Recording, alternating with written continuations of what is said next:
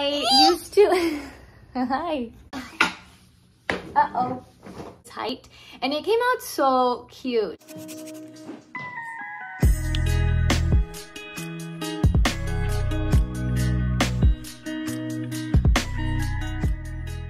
Hello and welcome back to my channel. My name is Karina and I am an SLPA who typically makes speech videos for other SLPAs on YouTube. However, from time to time I do share my son and my family on YouTube as well. And today we are kind of just getting back into life. It's summertime, which means I do get the summertime off because I work for a school as an SLPA. And that means I have to get, you know, like my vacation time in. I have to do the spring/summer cleaning in there, and that's aside from just me having kids. They don't tell you that you're going to be consistently taking things out of their closet, putting away stuff that no longer fits them. You have to now store the winter stuff and the summer stuff you have to take out. It's a whole process, so I'm just gonna have Rio help me today.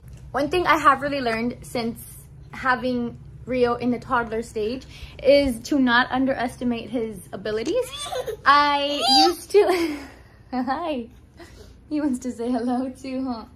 We're letting him kind of grow out his hair, which is why he has these little bangs going on.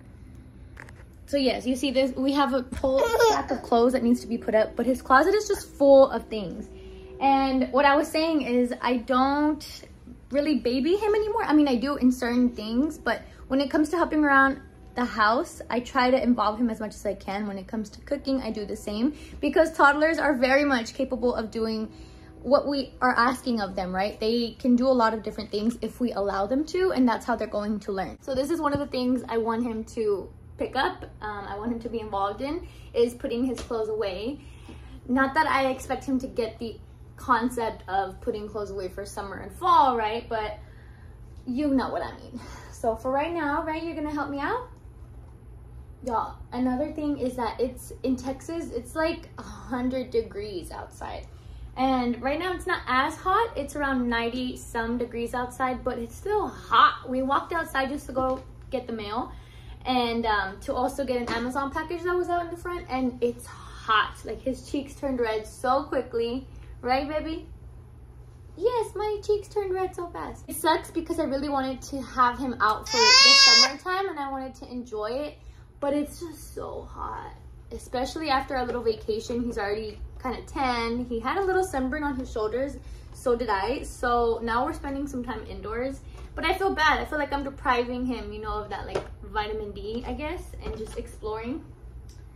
Which, if you follow me on Instagram, if you don't follow me on Instagram, you should. I share my speech content for SLPAs, and I also share content, you know, in my life at home on there.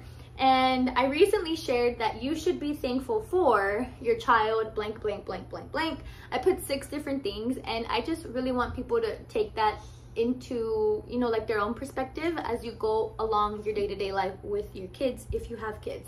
Because it's easy to get wrapped up in this idea of, oh, I have to take him outside. But you should be thankful your toddler wants to go out and is active and is healthy and can go outside, you know what I mean? Or if we get dragged into reading a book for like the 5th time for the day. No, like, you should be thankful that your toddler wants to listen to your voice and can follow along. There's just so many things that we take for granted, right? So I think that's enough of me talking. We should get into putting away his clothes.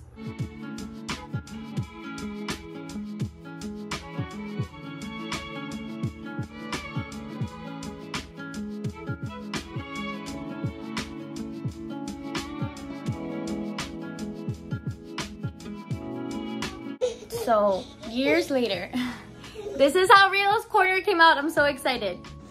Ah, how cute. Well, I mean, ignore the picture, you know, being sideways, but this is his new little corner. We used to have these 2 shelves a lot higher, and then it left the holes in the wall right here, so I'm just hiding them for now with these 2 pictures that he always wants off the wall anyway.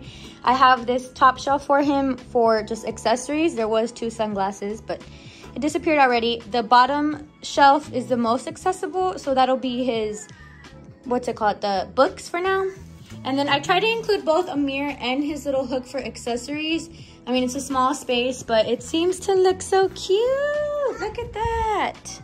Oh my gosh, so fun fact, I've always raved about these shelves I got from Amazon. I'll actually look for them. I bought them when Rio, before he was born, I believe.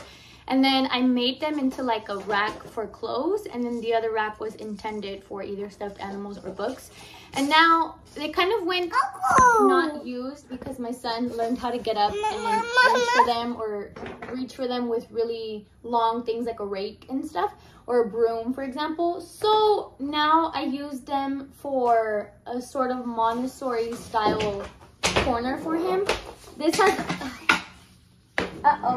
and then I do have a hook already that's intended for anything. It could be towels, it could be blankets, it could be hats. So I'm using it for hats and caps for him, which he does already have. And then I have a small moon-shaped mirror that was intended for his room and his nursery when he was a newborn. And then I did have already pictures up here on the wall right behind me that he's always asking for anyway, because there's a lot of pictures of grandpa and of him with, you know, cousins and stuff. So he's always asking for them anyway. So I put them at his height and it came out so cute.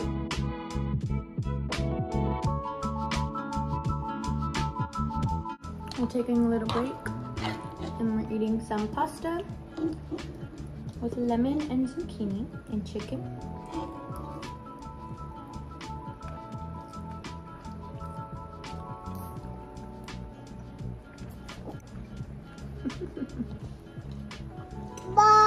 Oh, you don't want any chicken? Okay, I'm sorry. Sure.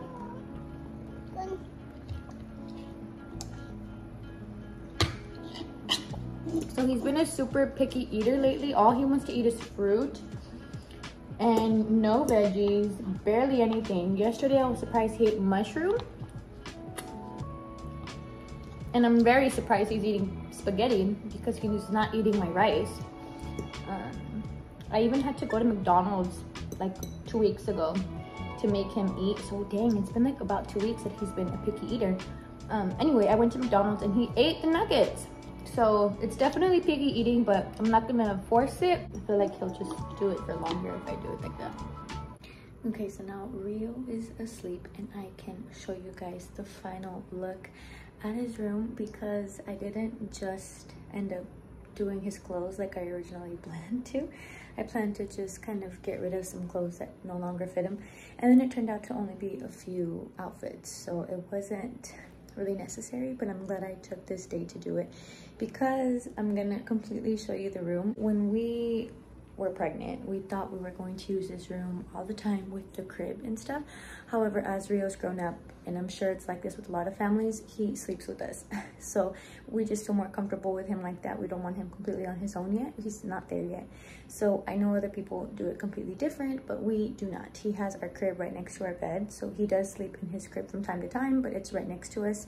So his room is essentially like a playroom. That wasn't the intention, but it's become that. And so that's why I'm remodeling here and there, and this just feels so much cleaner. Another tip is that if you have really large items, like we have a slide for him that we don't always keep outside. We also have a big trampoline for him that we don't always keep outside.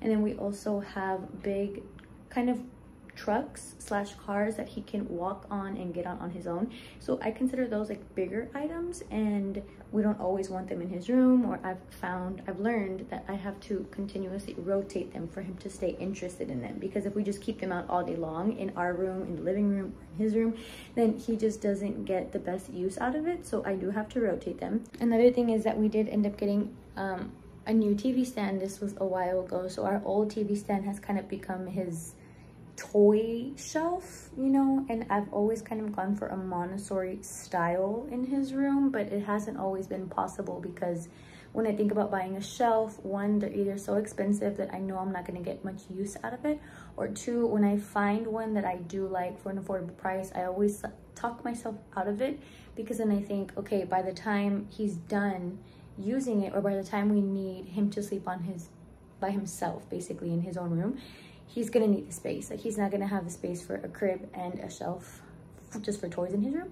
So I always talk myself out of it. So that's just a long way of saying that our old TV stand became the thing that he needed for his toys, and it worked out perfectly. We walk in, literally this is the door, and we still have the chair here.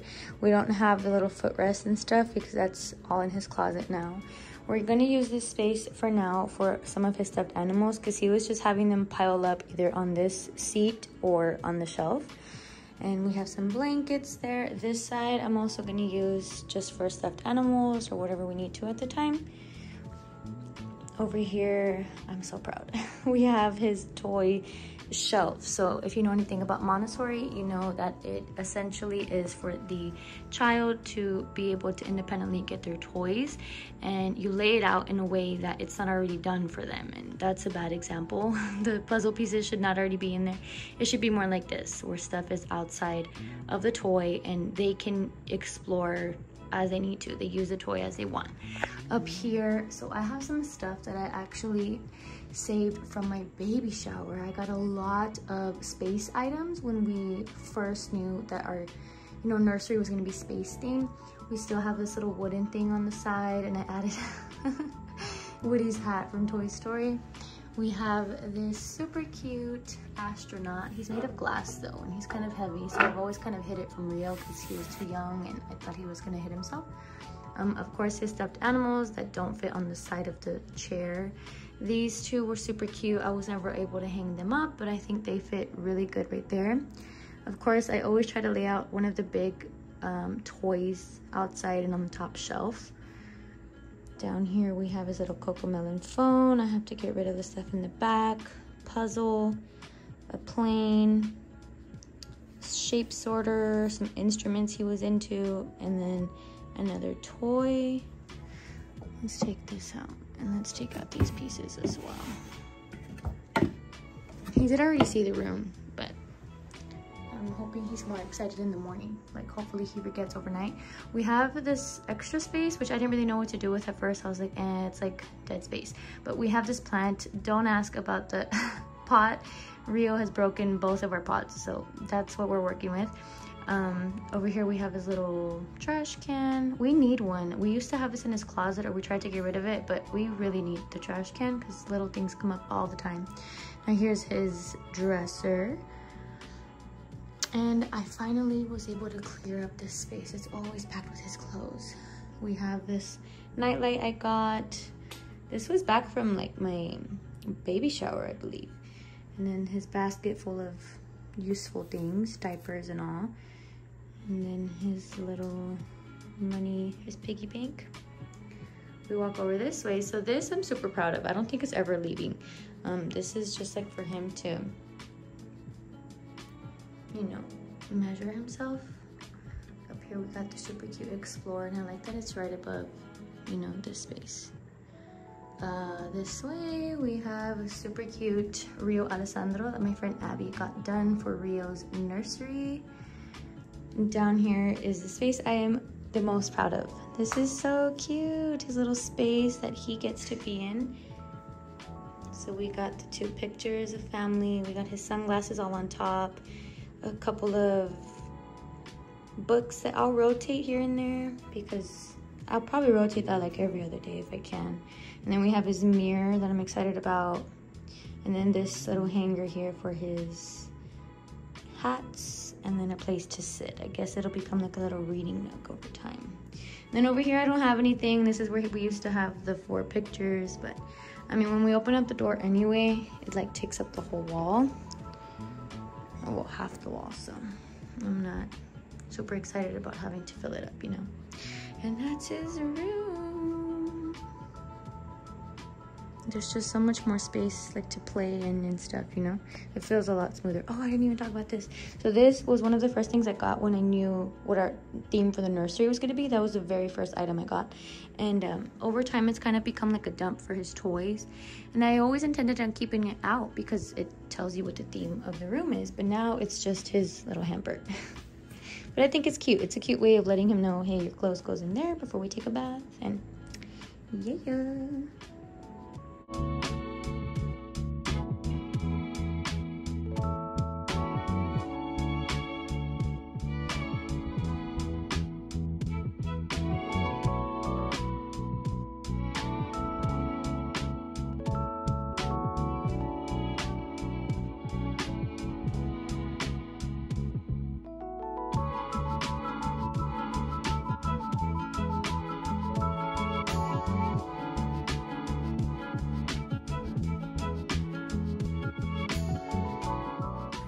So this vlog went a lot different than I intended. I did not intend to make like a whole room makeover. I shouldn't call it makeover, huh? Like a remodel of his room. I didn't intend on doing that today, but that's how it played out, and I'm glad I took this time to do it. I really, really am, because I feel so refreshed and I'm ready to take on tomorrow.